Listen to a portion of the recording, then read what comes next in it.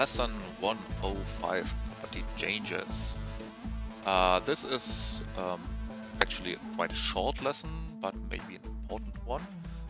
Here we are talking about the way to signal property changes to the client and handle them, because a networked property actually seems to replace the normal property behavior, so implements its own getter and setter method, and you cannot actually react by implementing, for example, the setter method of a networked property. This will not be triggered on the server, but you have to add an event handler or a change handler, which we will do in a second. And this should be used especially to trigger effects or things that should be running on the client later. So to trigger things like animations or other client state, which needs not to be calculated on the server, but are more of a toggle thing, especially with the Boolean variable we will be using in a second. But before we continue, just let us add this to Git. I forgot this for the lesson 103.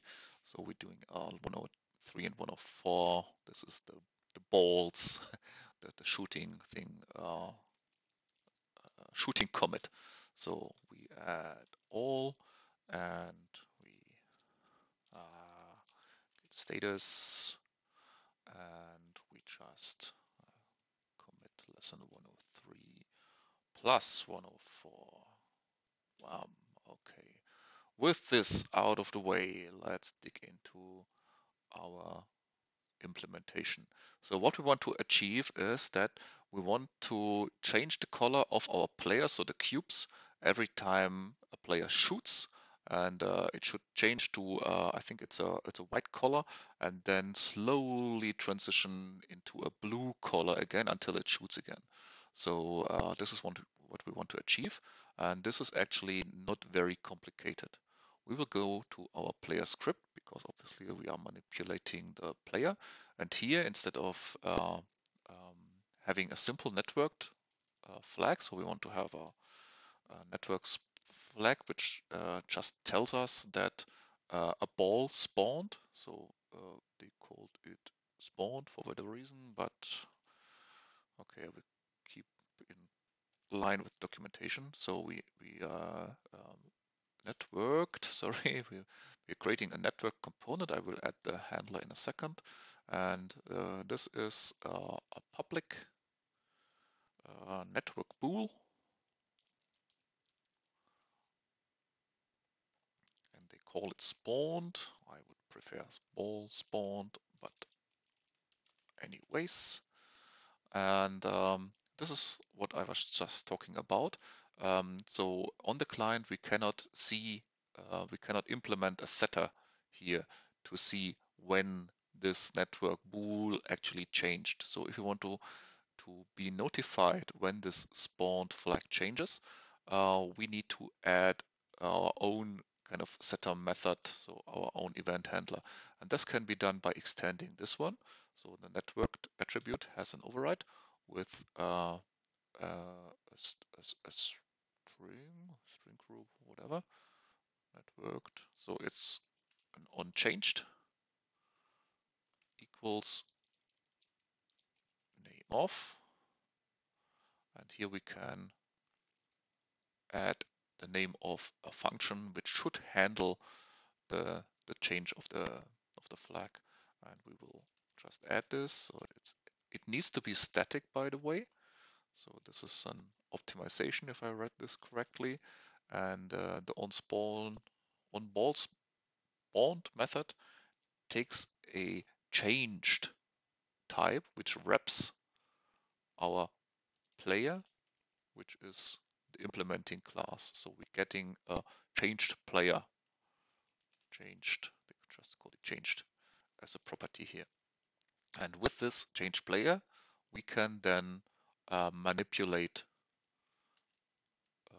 all kinds of things. So we have the behavior, and then we want to add a material. So it's not there yet. And we want to change the color to color white. Color white. So on every change of the spawn flag, we change the color material to white, and then we will slowly fade it back to blue, so the new one. And now we can add our name of the OnSpawned here. And what's missing here is we actually do not have a material on our player, so we will need to add this. So we will add a variable and call it, so it's a material, material, and call it material, and then we will create a getter for this one, so a private material, and once we have this, then the red thing here will vanish, and with this, sorry,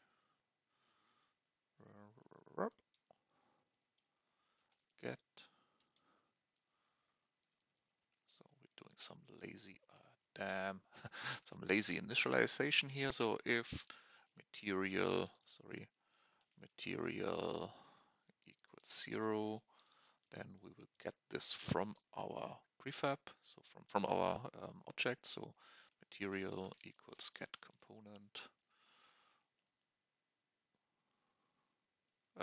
get component logically in children, the mesh renderer, and this one has the material property. So, and then we can return this one, return the material, and this will give us the current material, and every time the spawn flag now changes, then we will set the current material to white. And now the last thing that also needs to happen is that basically on every tick we need to move back to blue, because else it will always be white, and since we are starting with white, nothing will be visible. So we for this we override the render function, and we lerp from the current material to blue. So material color equals color lerp from the current color to the color blue, not black, blue, and to have this smooth, we're using our time to delta time.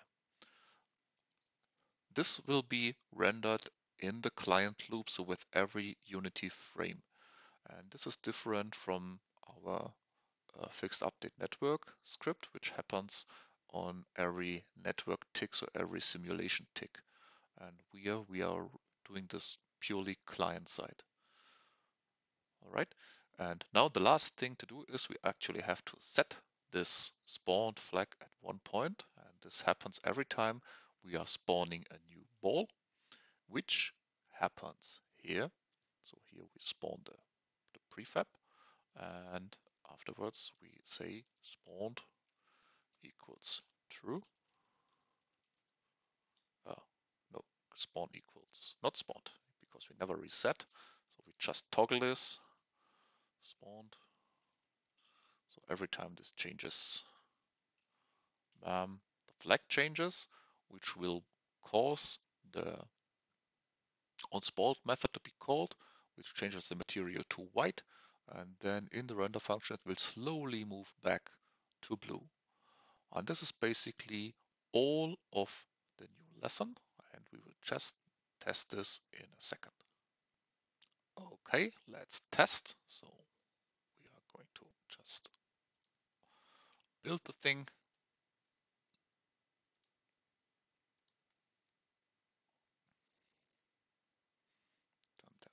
Tam. Here we go. Starting the fusion sample twice. Not necessary, but it's all about networking. We want to see that this is actually visible on both clients. So now we host, now we join. We will get our two players here in a second, and they already change the color to blue, because This is implemented in the render function. And now as soon as I shoot, bam, yes, we see it, they are changing to white. And this is obviously invisible, but this change of the color is now not synchronized, so it's calculated on both clients individually, so they needn't be absolutely synchronized. And in the tutorial, they just said that normally we are not interested in visual effects like sparks and this to be exactly synchronized, but this must be decided on a per case base. So looks good, so we can shoot. Bam, bam, bam. And yeah, this was lesson 105, and now we go to the final lesson 106, and then this is the end of this tutorial. But obviously, first of all, we need to add this to Git again. So git add all, git status. We only modified the player here, so it was a very, very small lesson.